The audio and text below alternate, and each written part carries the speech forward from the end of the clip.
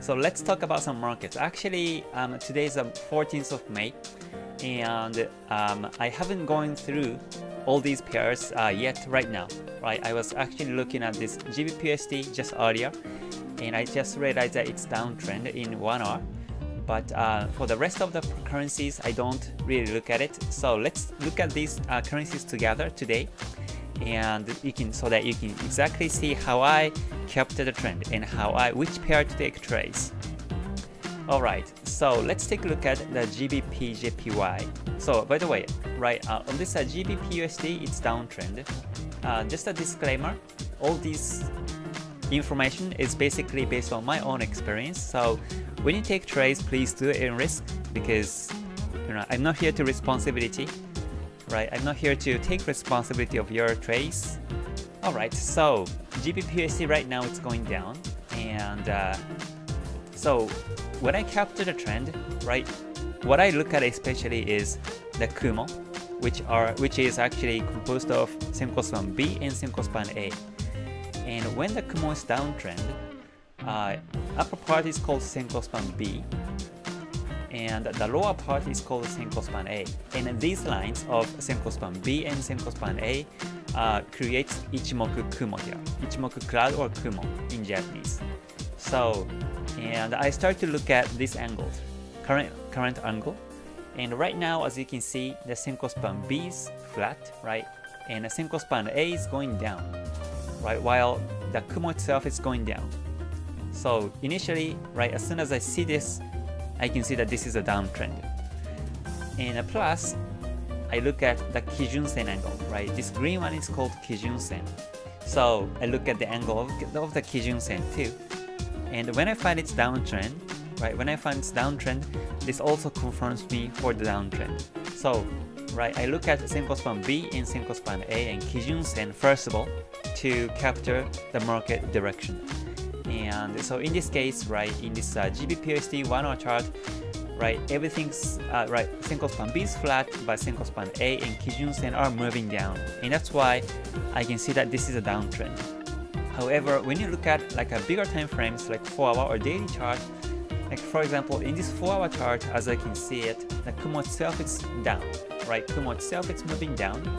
However, when you look at these 3 lines, right, Senko span B, right, it's flat, and the Senko span A is also flat too, and the Kijun-sen is currently flat too, right? Kijun-sen is currently flat, so I can see that everything's flat now, and so this is in a range to me, right? This is in a range, so to me this is a consolidation, right? There's no trend in the market, so basically we better wait for the next trend to come in this 4 hour chart. So the idea here is that, depending on which time frame you look at, you might see sometimes the trend, or you might sometimes see the range. So, and it depends on the time frame you look at. So in this 4 hour chart, this is flat, right? All the 3 lines are flat, so I can see that this is in a range, right? It's consolidating. So I will just wait for the next move on this market. And just by looking at the daily chart, right? If you look at the daily chart right now, right, what would you see? What would you see? Can you type your answers to this chat box? Let me just interaction here. So yeah, look at the Kumo and look at the Kijun-sen angle. And do you think this is moving up? Currently, the market is moving up or down or range. Which one do you think is it? It is. Just to make sure that everybody is on the same page here. So in the meantime, I will just delete all these lines. Right, we're here to actually capture the trend right now. Whether the market is on a trend or not is actually the main topic whenever you try to, look for entry timings.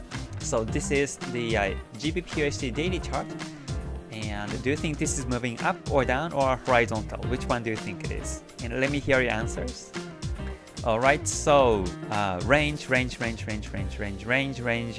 Okay, Kijun-sen cross. All right. Flat, alright.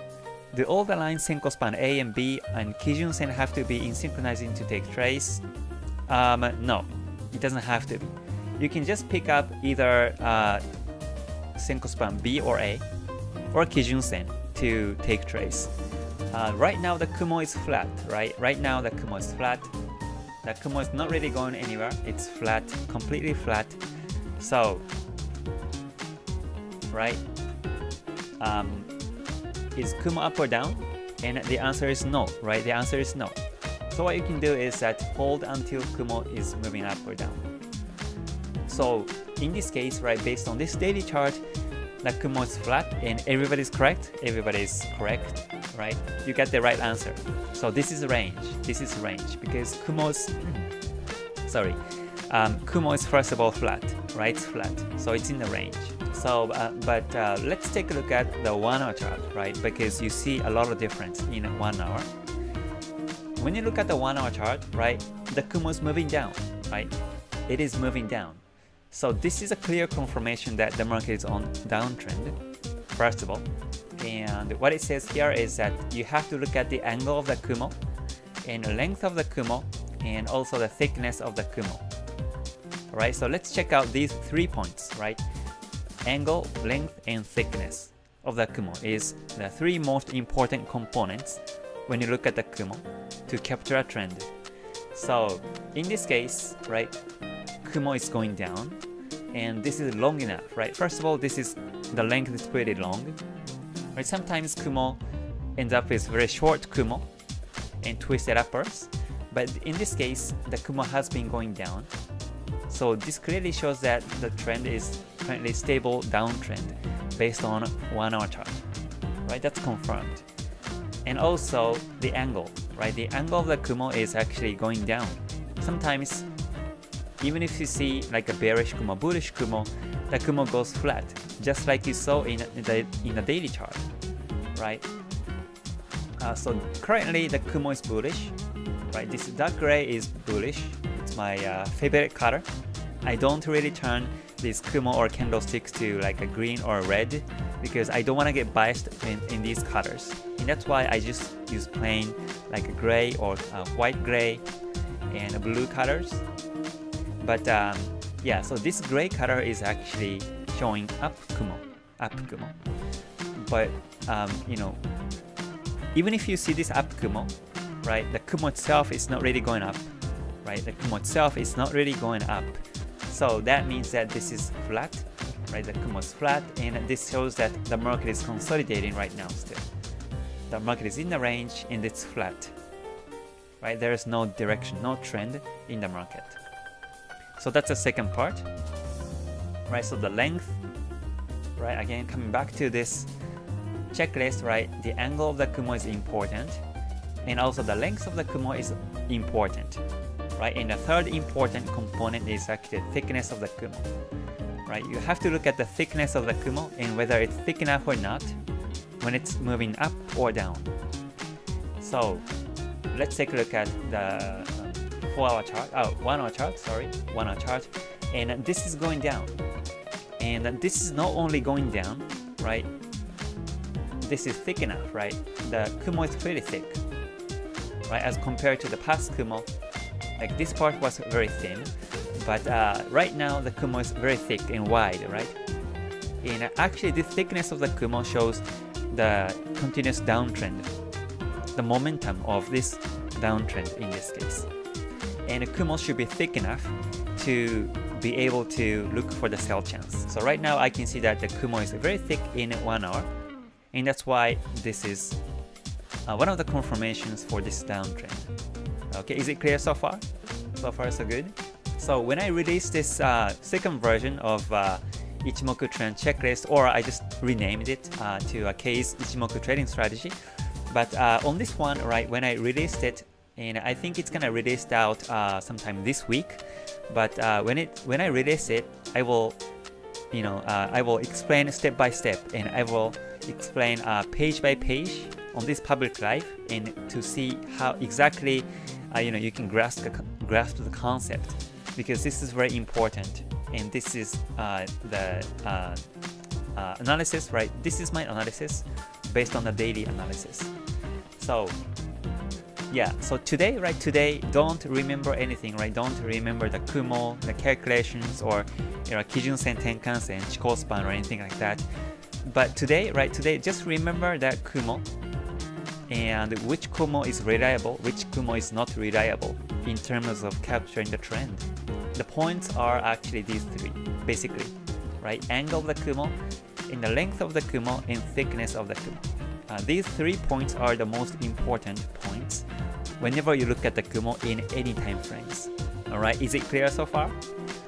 Let me see your comments. A breakout, range, and double top may be P wave, alright?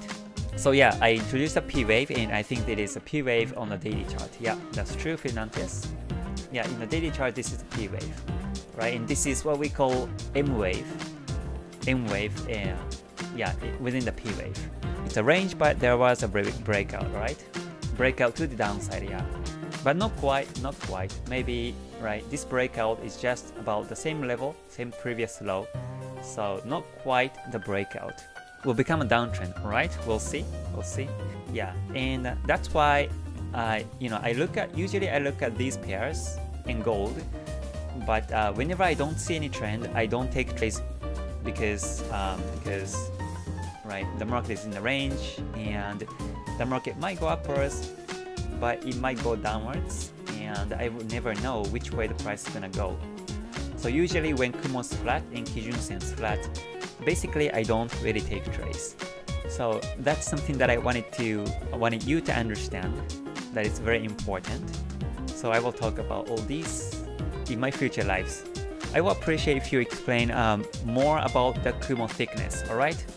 So Kumo thickness is very important. So let me talk about Kumo thickness here. So first of all, right, you don't look at the Kumo thickness when the Kumo itself is flat, right?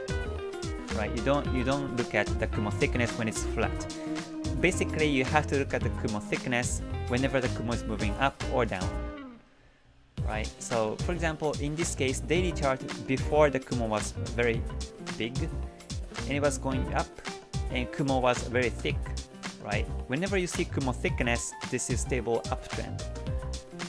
Right, is it clear? That's it. It's so simple, and it's easy, and it's visual. And why I say Kumo thickness is very important is because whenever you see the Kumo twist, right? Whenever you see the Kumo twist, the Senko span B, right? This lower part is called Senko span B when the Kumo is moving up, right? And the Senko span B goes upwards, right? On the upper level when the Kumo is bearish. So that's one thing that is a little tricky here. And the upper part of the Kumo when it's bullish is called Senko span A. So this part is called Senko span A, and this part is called Senko span B, right? And yeah, so how should I say? So whenever you see the uptrend in the Kumo, right, both Senko span A and B are moving up. They're moving up, and Senko span B will never go downwards, right? It will never go downwards when it's going up. That's a golden rule, and that's a very important information to remember. So whenever you see Kumo's moving up, Senko span B will either go flat or go up, and it will never go downwards, right? Unless it twists, it never go downwards. So the question is, what makes the Kumo to twist, right? What makes the Kumo to twist is actually the Senko span A, right? When you see it here in this part, it is a Senko span A that actually getting closer to this Senko span B, and finally twisted, right? Finally twisted here. And that's why I say thickness of the Kumo is very important, because whenever you see the thin Kumo, that's usually when the Kumo is about to be twisted. In contrast, right? In other words, whenever you see Kumo thick, that means the Kumo won't twist, right? Anytime soon. It won't twist anytime soon. But when it's about to be twisted, the Kumo gets thinner, and that might be the end of the trend. So, and that's why thickness of the Kumo is very important, right? Whenever the Kumo is moving up or down, the thickness of the Kumo is very important. So, yeah, so Kumo, right? Senko span B can go flat or go up, and go flat and go up, right? And go flat and go up until the Senko span B touches on this Senko span A, right? This is actually the dead cross of Senko span A and B, and it will turn to bearish Kumo. And that's why, right? That's why whenever you see Kumo, right? Whenever you see the Kumo, Senko span B flat is okay, right? As long as Senko span A is going up, it's okay. This is uptrend, right? This is the uptrend. So again, this is Senko span A, and this is called Senko span B. And yeah, so first of all, the Kumo should be uptrend, and Kumo Senko span B flat is okay, right? As long as Senko span A is going up, this is uptrend, right? It was uptrend to this way, right? Remember, the Kumo is shifted 26 candles forwarded. So when you see the Kumo uptrend, you are actually looking at the market exactly here, somewhere in this area. So you see Senko span A is moving up, Senko span B flat, it's okay, right? As long as the Kumo thickness is gaining, it's okay. This is still the confirmation of the uptrend. But sometimes, right, you start to see Senko span A goes flat too, right? You see Senko span A goes flat, and that's when the market consolidates, right? That's when the market consolidates, most likely, and Kijun Sen becomes flat too,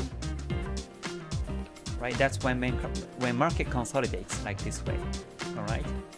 So yeah, when you see Kumo Senko span B is flat, and Senko span, as long as Senko span A goes up, this is the uptrend in long term, I mean in Kumo itself, because it's gaining thickness. But whenever you see Senko span A start to be flat, right, let's not talk about Kijun Sen because it might confuse everybody. So I will talk about Kijun Sen in some other opportunity, but today let me just focus on Senko span A and B, right? So when you see Senko span B flat, Senko span A flat, when you see both are flat, that means that the market is consolidating, basically, right? And that's why this Kumo angle, right, and length and thickness is important. And when they are confirmed, then the next question is whether Senko span B is moving up or down. And if the Senko span B is flat, is the Senko span A moving up or down is another question, the next question to ask. So in this case, right, Kumo, when you look at the Kumo, it was moving up a little bit, and then it became flat. But initially, when you look at the Senko span B was flat, but Senko span A was moving up. So this was still the uptrend. But when you have to stop taking trades is exactly when the Senko span A also becomes flat. Right? When you see Senko span A start to be flat, this is when the market started to be in the range. And what happens is gonna be, right? What might happen is going to be the Senko span A might retrace backwards to Senko span B, and it may twist, right? The Kumo might twist to bearish Kumo, right? Which actually is the end of this uptrend. So, and that's why thickness and the angle, and also length of the Kumo is very important. So, right, in that sense, let me take a look at other pairs. Let me just scan all these pairs and see on which pair we see the trend in Kumo or not. Right, so GBP/USD 1 hour chart, this is moving down, right? Kumo is moving down, and Senko span B is flat, but Senko span A is moving down. And that's why I say this is downtrend, right? In 1 hour chart. Can you please comment Kumo on the right top side of GBP/USD 1 hour chart? Right top side.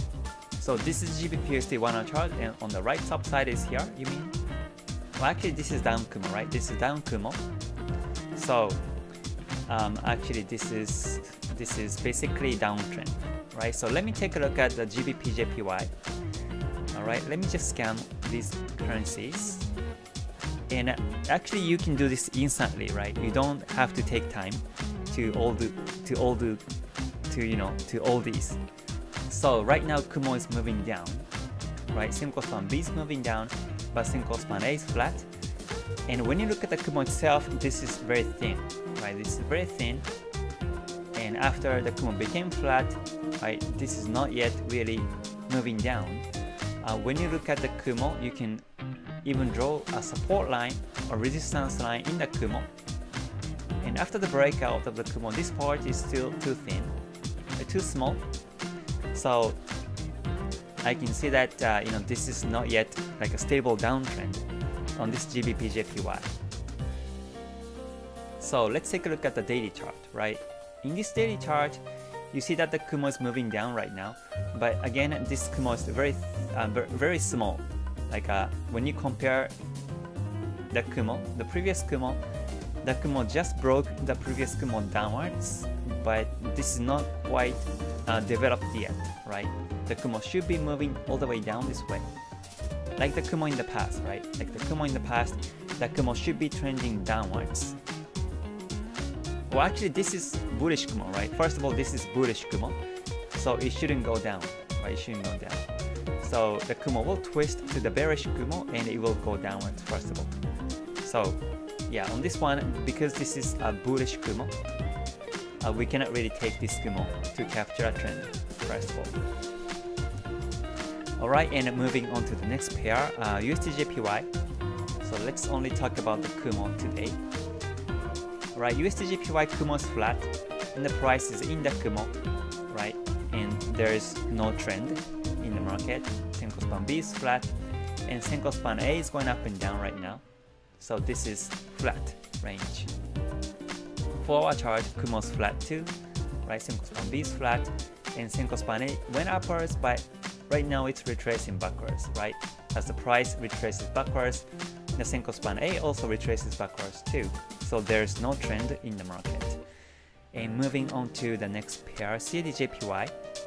Right now this is flat too. Let's take a look at the daily chart.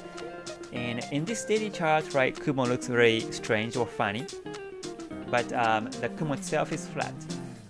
Right, I can say that the Kumo itself is flat, where Senko span B is currently moving down, but Senko span A is still flat. So it might twist to bullish Kumo, right? It might twist to bullish Kumo. So we'll see if this downtrend or bearish Kumo will be persistent or not for a couple more days. And by looking at the 4-hour chart, this is flat, right? Kumo is again flat, right? Senko span B is flat and Senko span A is retracing. So there's no trend in terms of the Kumo. So we are looking for up Kumo, down Kumo, but unfortunately we don't see any like angled Kumo today or these days basically, and that's why I'm not really taking trades actively these days. But yeah, how about this one, right? USD CAD daily chart, the Kumo just twisted to the bearish Kumo. As you can see here, the light gray is the bearish Kumo, and the Kumo looks to be just twisted, but it's not really going anywhere. So that means that there's no trend, it's just consolidating. The price is in the Kumo. Looks like the price has been resisted by the Senko span A, so it might go backwards to this way, right? And also we can draw a trend line like this way, so the price might go downwards this way. But anyways, right, this is in the Kumo, the price is in the Kumo, so we cannot really take trades in this case.